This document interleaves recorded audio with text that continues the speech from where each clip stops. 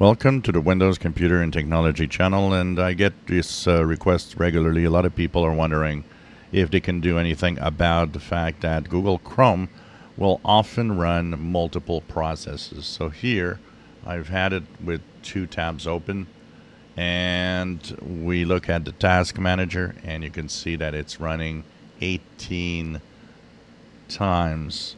And so a lot of people are, well, is this normal? Can I just close all the other ones? That's not the way it works, unfortunately. The reason why Google Chrome has started doing this a long time ago is because it has decided that for efficiency, the Chromium team, has seen that running each process in its own Google Chrome is actually making the browser a lot more efficient and a lot faster.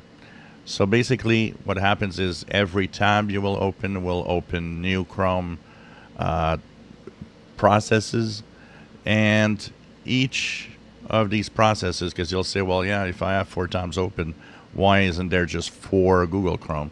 Because every engine within Chrome, everything that renders web pages that you're looking at, also run in their own Google Chrome process. So that's why you see a lot of Google Chrome processes in one, when you open it, and when you have tabs, the more you have extensions, the more you'll see Google Chrome processes appear in this list. And basically there's nothing you can do really. It's the way it works. It's the way that it makes it more efficient.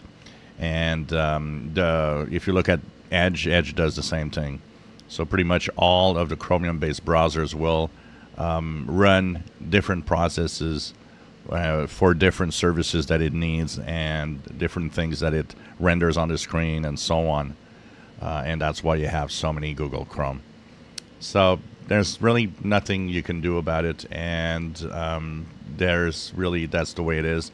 And notice here, if you look at efficiency and look at the way that everything's separated, you'll notice that not all tabs are always functional at the same time. They are going to be functional when needed.